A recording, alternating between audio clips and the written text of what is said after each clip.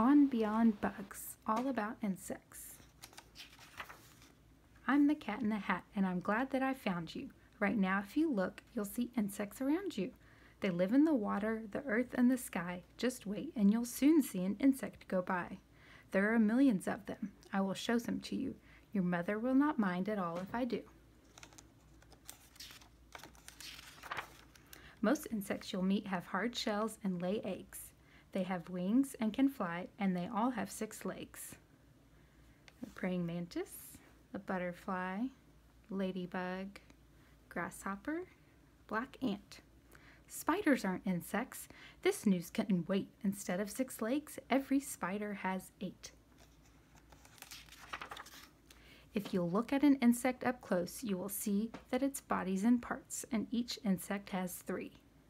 First the head, and then the thorax. And here at the end is the longest part, which is called the abdomen.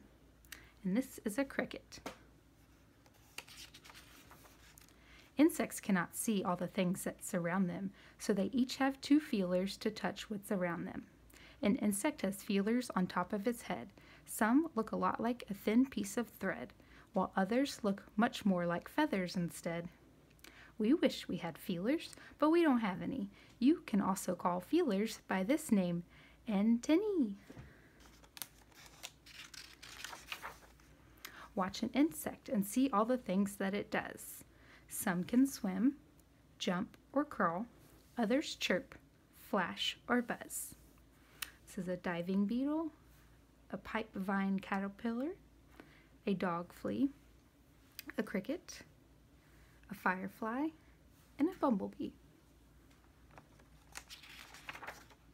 Birds and frogs look for insects in order to eat them, so insects work hard to make sure they don't meet them.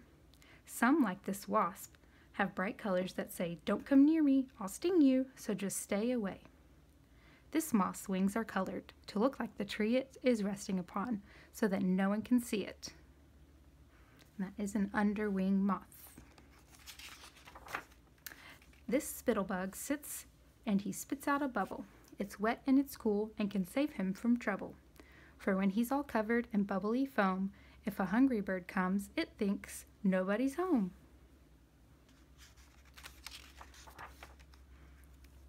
Here's a riddle I learned from my mother. How's a skunk and a ladybug like one another?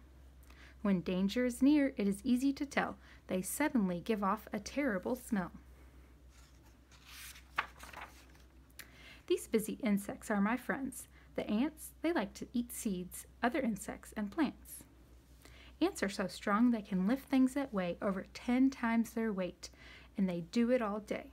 So if you were as strong as an ant, you would see you could lift up 10 cats in tall hats easily. Watch these honeybees, and I'm sure you'll agree that these bees are as busy can be. Worker bees collect food, and they keep the hive clean. They protect it from danger and wait on their queen.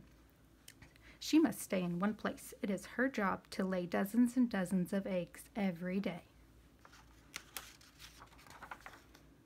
When a bee has discovered where food can be found, she goes back to her friends and starts dancing around. First she wiggles, then waggles, in circles, and so all the other bees know which direction to go. We can grow lots of flowers with help from the bees. They store dust from each flower in the back of their knees. This dust is called pollen. Next flower they find, when they land on it, they leave some pollen behind. This is called pollination, and it makes the new seeds that grow even more flowers, which everyone needs. Some insects I know can be unwanted guests. Fleas, flies, and mosquitoes can really be pests. Fleas live on cats, dogs, rats, hamsters, and mice.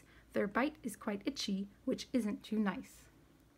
But they're wonderful jumpers. Why, if we were fleas, we'd jump over a house, and we'd do it with ease. Have you ever wondered, why does a fly buzz? Well, it beats its wings fast, and each time that it does, its wings make a sound you can hear in your ear, and this sound lets you know there's a fly flying near. Here's a fact about flies that we both thought was icky. They can walk upside down since their feet are so sticky. I don't think mosquitoes are very polite. When they're hungry, they land and they sting when they bite. But it's only the female mosquitoes that do. Male mosquitoes will never come bothering you. Caterpillars do something you might think is strange. They start out as one thing, then one day they change. Some spin a small house on a branch just like this. And this home that they make is called a chrysalis. If you watch it, you'll see when a few weeks go by, it turns into a beautiful new butterfly. Here's a quick fact that we both thought was neat.